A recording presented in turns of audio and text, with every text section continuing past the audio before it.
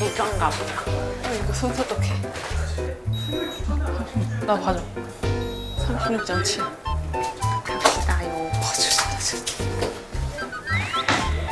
안녕하세요. 안녕하세요. 좋아요.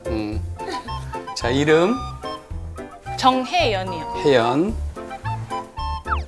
뭐해? 저는 예전에는 비행하다가 지금은 백수예요. 비행소년이었어? 네, 비행소년. 소녀. 그리고 정다운이요. 정다운. 저는 카페 운영하고 있어요. 몇 살? 저는 29살. 그래, 무슨 일로 왔어? 제가 고민이 있는데 동생 성격 때문에 제가 진짜 고민이 많아요. 왜? 그러니까 동생이 좋게 말하면 되게 정의감이 넘치고 좀 그런 스타일인데 나쁘게 말하면 오지랖이 너무 심해서 낄 곳 안 낄 곳을 구분을 못해요. 뭐 부부싸움, 싸움 이런 사소한 것들을 자기가 다 참견을 해야 되는 거예요.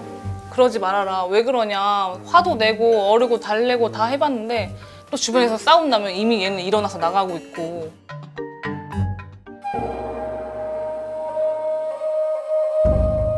예를 들어서? 예를 들면 뭐 동네에서 부부싸움이 있었어요. 동생이 막 소리 듣더니 비명소리가 들린다 이러면서 가야 된다는 거예요. 그 집으로? 그 집을 그래서 찾았어요. 찾았으면 경찰에 신고를 하면 되는데 노크를 해요. 그래서 나오면 왜 그러시냐, 비명소리 들린다, 무슨 일 있냐, 괜찮은지 자기 봐야겠다 이런 식으로 이렇게 참견을 하는 거예요. 그래서 그 남편분이 뭔데 당신이 그러냐 이러면서 좀 싸움이 나가지고 둘이서 실랑이를 하는 거예요. 그래서 남편은 막 문을 닫으려고 땡기고 동생은 문 못 닫게 땡기고 이러면서 실랑이를 하다가 남의 집에서? 이야. 경찰이 와가지고 나중에는 이제 이렇게 부부라 생각을 해가지고 그치, 누가 봐도 둘이 부부인 거지. 싸우는 거 봐서. 둘이 문 잡고 싸우고 있으니까 신고받고 왔는데 뭐야 둘이 부부인 거야? 이렇게 되는 거죠. 또 다른 건? 다른 거는 저희 집에 또 근처에 혼자 사시는 여자분이 계셔요. 근데 그 집이 어느 날 문이 활짝 열려 있는 거예요. 아니 좀 이상하다. 이 사람이 한 번도 그런 적이 없는데 이러면서 막 불러도 대답을 안 하니까 들어가겠다는 거예요. 그래서 너가 왜 들어가냐. 불법 침입이다. 들어가지 말아라 했더니 정말 무슨 일 있으면 어떡해. 이 사람이 쓰러져 있으면 어떡해. 막 이러면서 그 집에 그래서 들어갔어요 결국에. 근데 다행히 아무 일은 없긴 했는데 왜 열어놨대? 동생이 부동산에 가서 집주인을 찾아서 거주자한테 연락을 해서 알아보니까 문이 그 잠금장치 고장 났는데 강아지가 탈출하면서 집이 열린 거예요. 그러면 또 이제 그러면 됐는데 강아지를 찾아야 된대요. 강아지를 찾아야 된대요. 그래서 둘이서 또 강아지를 찾으려고 밤새 돌아다녔어요. 대단하네. 또 있어? 그리고 또 한 번은 커플이 비를 맞으면서 싸우고 있는데 근데 그 남자분이 좀 막 화내다가 이거 너무 쳐다보니까 나 딴 데 가서 싸우자면서 여자애를 끌었는데 여자분은 안 간다 이렇게 버티는 거예요. 근데 남자가 조금 힘으로 당기니까 갑자기 동생이 그 여자 반대쪽 팔을 잡고 줄다리기를 한 거예요. 줄다리기를 한 거예요. 미안한데 근데 니네 무슨 동네 사니? 야, 그 동네는 왜 이렇게 싸움이 많이 나? 뭔 일이 이렇게 어디 살아 니네? 뭔 그 싸움이 많이 일어나 도대체? 그 우리 다운이가 너무 정의롭잖아. 우리 보살 히어로 일기가 있어. 인천의 명현만이라고. 불의를 보면 못 참겠는 거예요. 강력 범죄자들 있잖아요. 그런 걸 좀 복수를 좀 하고 싶다고 해야 되나? 인천의 히어로 자방. 자방.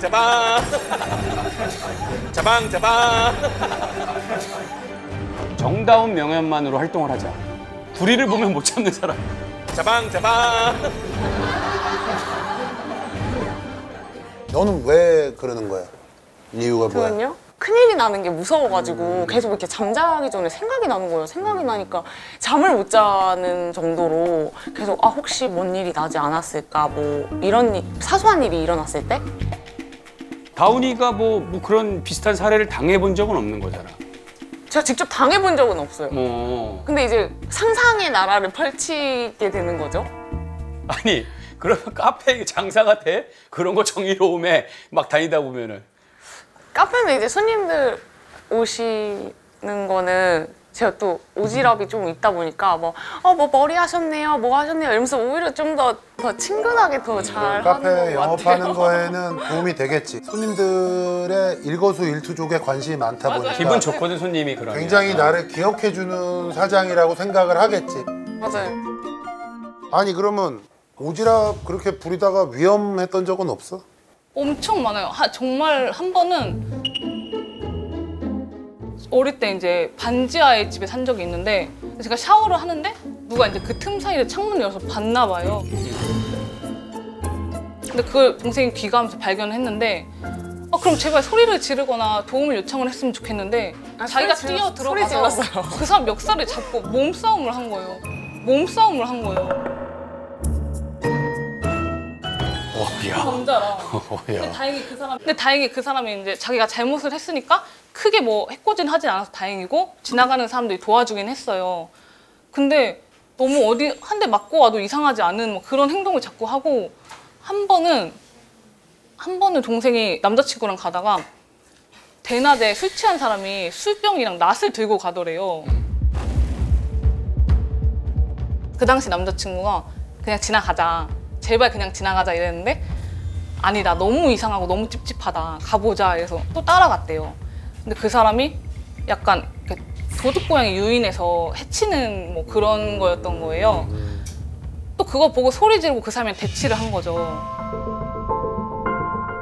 근데 만약에 남자친구가 없어도 얘는 갈 사람인데 남자친구가 없었으면 다치진 않았을까 하니까 이런 얘기 할 때마다 막 심장이 심장이 막 제 손이 떨리고. 다은이는 이 정도면은 호신용 가스총 같은 거 진짜로. 근데 그런 거를 하나... 선물 받아요 많이. 진짜로? 막 뭐 스프레이나 뭐 호루라기 뭐 그래, 이런 그런 거를 거는 항상 갖고 다니는 게 나쁘진 않아. 왜냐면 너도 위험해. 왜냐면 이게 일 끝나고 가다가 또 누구 싸우는 거 보면 괜히 공원 쪽에서. 맞아요.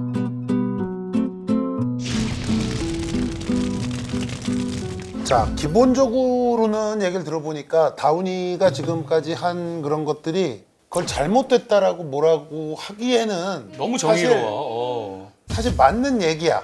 사실 어떻게 보면은 이웃을 걱정하는 거고 어떤 사고를 방지하기 위해서 지가 이렇게 하는 건데 그렇게 하는 게 우리가 이제 이 사회를 살아가는데 사실 다운이 같은 사람이 필요해. 그렇죠. 그럼요. 그거를 그냥 보고 지나가는 사람이 대부분이잖아 요즘. 근데 다운이 같은 사람이 있다라는 거는 어떻게 보면은 뭐 용기 있는 행동이고 칭찬을 받아야 할 행동인데 이제 가족의 입장에서 언니나 부모님의 입장에서 봤을 땐 너무나도 위험하니까 뭐 좀 전에 얘기한 것처럼 뭐 고양이 낯들고 술 먹고 뭐 이런 사람을 네가 쫓아갔다고 그랬잖아. 네. 그럼 발견했을 때 경찰에 연락을 해서 신고하고 쫓아가야 되는데. 신고를 하고 거리를 두고 네가 따라가야 되는 건데. 근데 이제 저는 신고를 하면 시간도 오래 걸리고 아니 하다 그러니까 보니까. 신고부터 하고 네가 따라가서 계속 뭐 경찰이랑 여기 위치를 알려준다거나 해야 되는 건데 너는 그런 거를 생략하고 무조건 네가 가가지고 네 스스로 뭐 누구 멱살을 잡는다거나 그런 거는 위험하단 말이야. 근데 그 당시에는 전 남자친구가 같이 있었기 아니 그러니까 때문에 남자친구가 아무리 있다 하더라도 납들고 있는데 남자친구가 그거 뭐 시겁하지 납들고 있는데. 위험하단 말이야. 남자든 여자든. 그 위험한 상황이라고 제가 인지를 못하고 그러니까 있었던 그게 것 같아요. 문제인 거야. 그러니까 그게 문제인 거야. 그게 문제인 거고 네가 지금까지는 굉장히 운이 좋아서 말도 안 되는 사람을 지금 안 만나서 그런 거야. 맞아요. 진짜 말도 안 되는 사람을 만났을 경우에 너 정말로 위험해져. 못 잡더라도 네가 상하면 안 되잖아. 그지? 내가 볼 때 네 잘못은 그 경계를 제대로 못 지키는 거야. 남자친구 여자친구가 뭐 싸우고 있는데 거기서 잘못하면 되게 이상한 꼴 당한다 너. 그 속사정을 모르고 그냥 그 남자랑 싸워버리면 너는 편들어줬다라고 하는데 그 여자가 갑자기 너를 또 역으로 공격할 수도 있어. 맞아요. 이거를 예를 들어 드릴게요. 성남 모란시장에서 저의 친형인 이수철 형이 남자가 여자를 너무 때리고 있길래 길거리에서 다 구경만 하고 있더래요. 수철 형이 정의로워서 가서 말려고 남자친구를 뜯어 말렸는데 갑자기 뒤에서 여자친구가 수철 형 뒤통수를 후려 갈겼대요. 그냥. 왜 내 남자친구한테 뭐라고 하냐고. 여기서 나중에 그랬어요. 나중에는 그 여자가 놔달라 나 좀. 그래. 나를 좀 놔줘라. 냅둬라 상관없는. 그래. 그러니까 맨 처음에 싸우는 걸 봤다라고 그랬잖아. 그럼 그때 전화를 했었어야 돼. 경찰에. 그렇게 생각했어요. 저는 혹시 이게 누군가가 보고 있다라는 거를 그 사람들이 인식을 한다면 이 남자분이 조금 더 조심하지 그치, 않을까. 그런 건 아니 있지, 그러니까 눈치 보이지. 전화를 하고 보고 있으라니까 왜 전화를 안 하냐고. 전화를 하고 보고 있으라니까 왜 전화를 안 하냐고. 전화는 언니가 했어요. 전화. 언니가 그래. 언니가 없을 때는 전화를 안 한다는 거 아니야. 맞아. 크게 얘기해, 크게.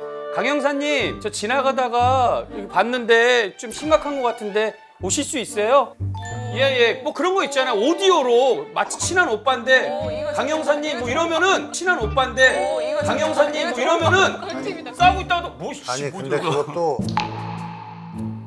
너한테 앙심을 품을 수가 있어 누가.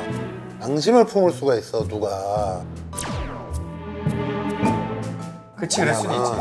그것도 그 당사자가 안 듣게 조용하게 얘기해서 사람 불러야지. 그 당사자가 집 주변에 가까이 사는 사람이면 어디 사는지 뻔히 알고 이러는데 무슨 일이 생길지 모르는 거야.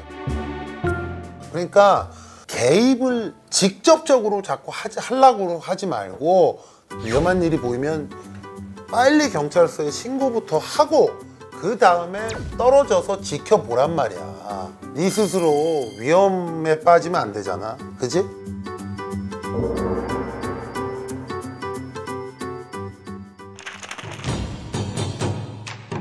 얘가 니 뽑아야 돼.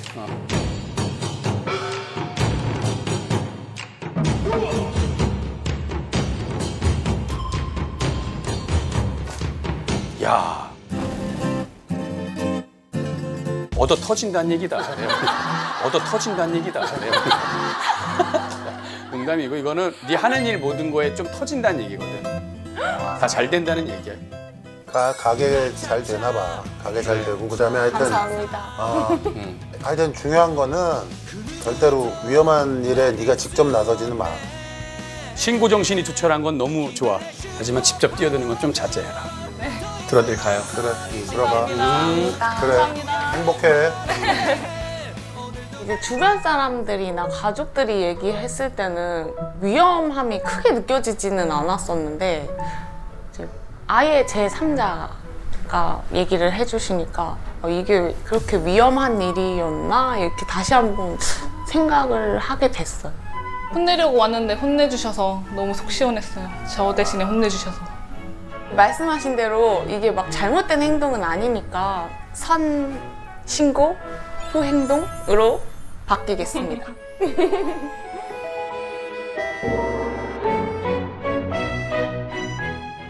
We wish you a Merry Christmas. We wish you a Merry Christmas. We wish you a Merry Christmas and a 솔로 탈출. 2021 보살탱이 돌아왔습니다. 팅팅! 지난 여름 솔로 탈출에 실패해 좌절했던 당신. 아직도 외로움에 치를 떨고 있는 당신. 지금 바로 보살팅에 지원하세요.